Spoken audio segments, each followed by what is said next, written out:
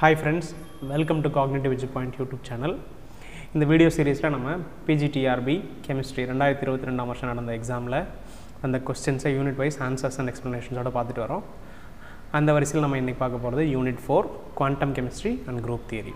So இதே போல நம்ம 2017 2019 Polytechnic TRB 2017 இந்த क्वेश्चन பேப்பர்ஸையும் unit wise டிஸ்கஸ் பண்ணியிருக்கோம். அதையும் நீங்க இதையும் ஃபாலோ பண்ணீங்கன்னா அடுத்து வர எக்ஸாம்ஸ்க்கு ப்ரிப்பேர் பண்றது உங்களுக்கு ரொம்ப ஹெல்ப்ஃபுல்லா இருக்கும். இப்போ நம்ம யூனிட் 4 குள்ள வீடியோக்குள்ள போலாம். Unit 4 is quantum chemistry and group theory. இதுதான் சிலபஸ்.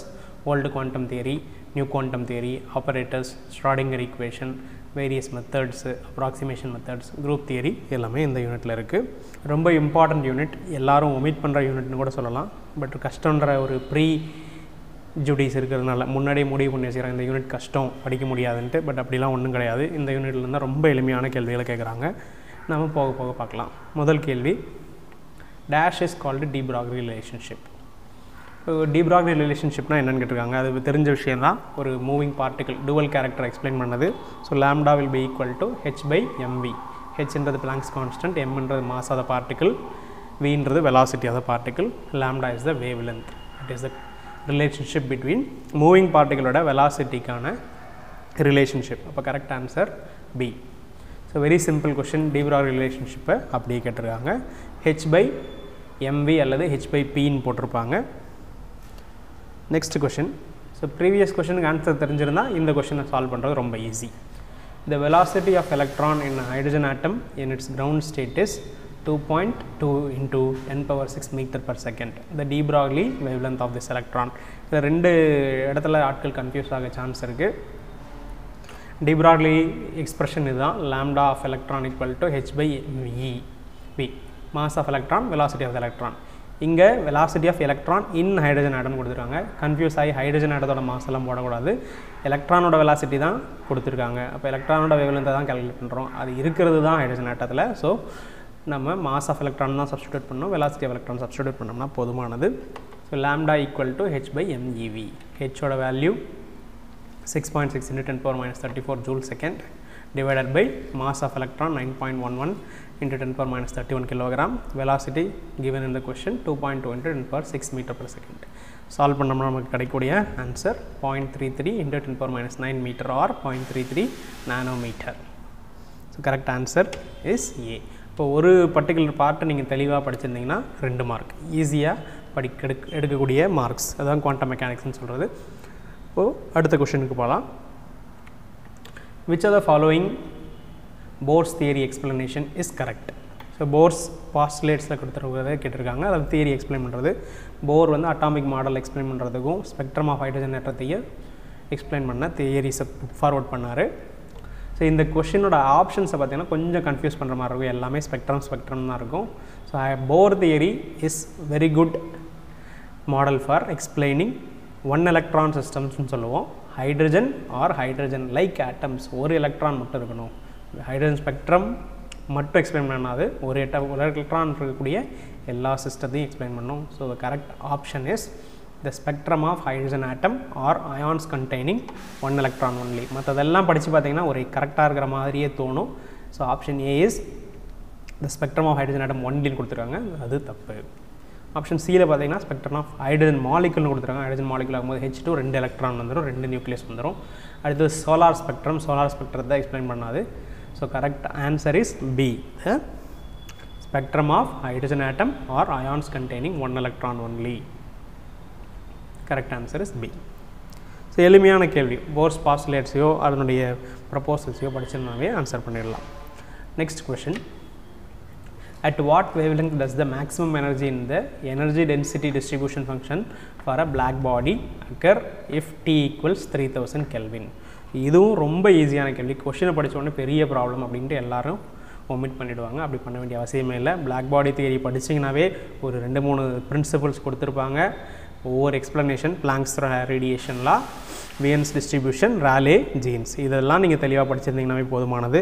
ஒரு பர்டிகுலர் டெம்பரேச்சரில் மேக்ஸிமம் வேவ்லென்த் வரணும்னா அதுக்கான relationship it is a constant explained by வியன்ஸ் distribution law.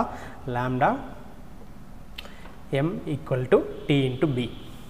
So இப்போ கரெக்ட் ஆன்சர் வந்து நீங்கள் இதில் சப்ஸ்டிடியூட் பண்ணாவே போதுமானது.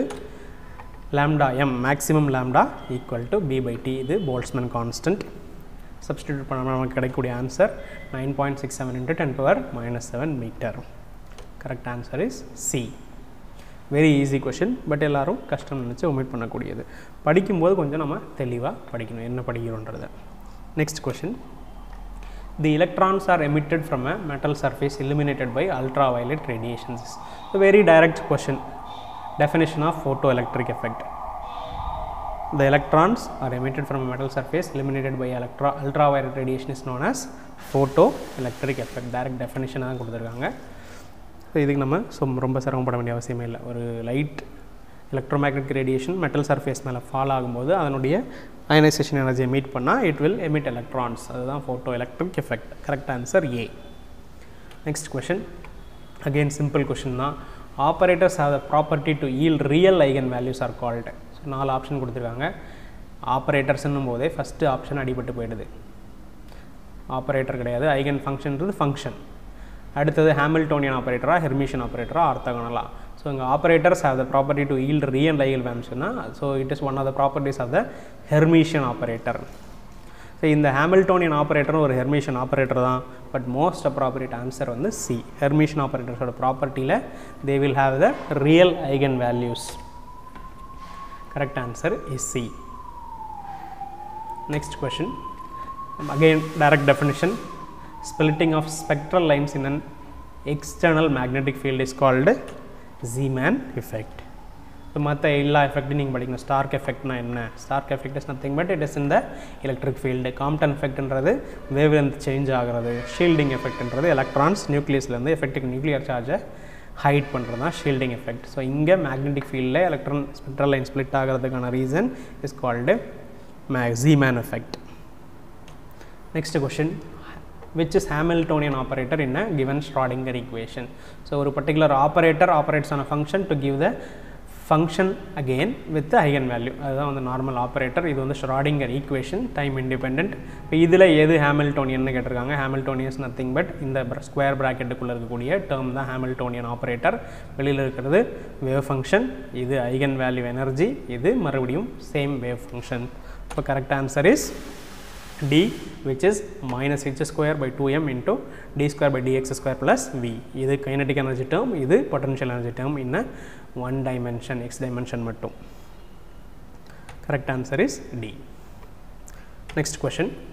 Two functions f1 and f2 of the same set of coordinates dash is said to be orthogonal. இதில் எது வந்து ஆர்த்தோகனல்னு கேட்குறாங்க.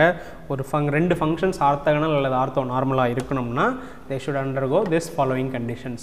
So two different functions, if they yield 0 then they are called orthogonal. If they yield 1 they are called orthonormal. இங்கே கொடுத்துருக்கிற எந்த ஆப்ஷனுமே orthogonality கண்டிஷனை satisfy பண்ணாது. So if it is equal to 0 then it will be orthogonal.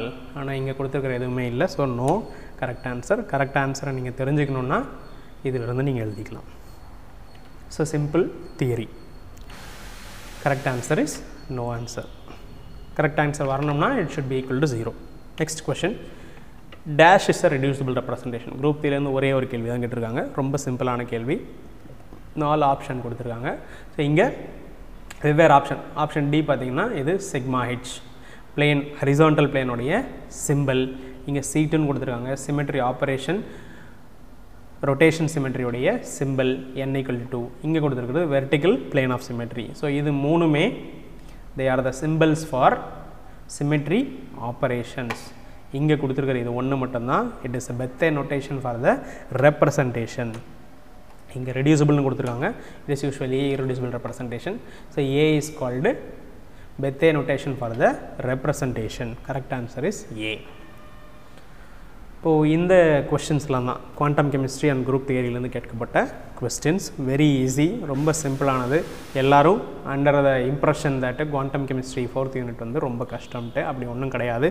நீங்கள் ஃபண்டமெண்டல்ஸை தெளிவாக படிச்சிங்கனாவே போதுமானது. அப்புறம் போன தடவை முக்கியமானதெல்லாம் கேட்கல, அடுத்த எக்ஸாம்ஸில் அப்படின்னு நம்ம சொல்ல முடியாது. எல்லா பார்ட்டையும் நீங்கள் படிக்கணும். பர்டிகுலர்லி இதில் வந்து நம்ம அப்ராக்சிமேஷன் மெத்தட்ஸு பார்ட்டிகல் இன் பாக்ஸ் எல்லாம் கொஷின்லாம் கேட்கவே இல்லை. பட் அடுத்த எக்ஸாமில் கேட்பாங்க. அதனால் நீங்கள் எல்லா பார்ட்டையும் தரவாக படிங்க. ரொம்ப சிம்பிளான யூனிட், அதிக மார்க் ஈஸியாக வாங்கலாம். இந்த யூனிட்டில் தான் நீங்கள் டிஃப்ரென்ஸ் காட்ட முடியும். மற்ற யூனிட்ஸில் எல்லாத்துலேயுமே எல்லோரும் காமனாக வாங்கிடுவாங்க. இந்த மாதிரி முக்கியமான யூனிட்டை ஃபோக்கஸ் பண்ணுறவங்க தான் டாப்பில் வர முடியும். ஓகே, தேங்க்யூ ஃபார் வாட்சிங் த வீடியோ. உங்களுக்கு வீடியோ பிடிச்சிருந்தால் லைக் பண்ணுங்கள். சந்தேகங்கள் ஏதாவது இருந்தால் கமெண்ட்டில் போடுங்க. உங்களுக்கு விமர்சனங்கள் எது இருந்தாலும் அதையும் கமெண்ட்டில் போடுங்க. மறக்காமல் நம்ம சேனலுக்கு சப்ஸ்கிரைப் பண்ணுங்கள். உங்கள் ஃப்ரெண்ட்ஸ் எல்லாருக்கும் ஷேர் பண்ணுங்கள். Thank you once again.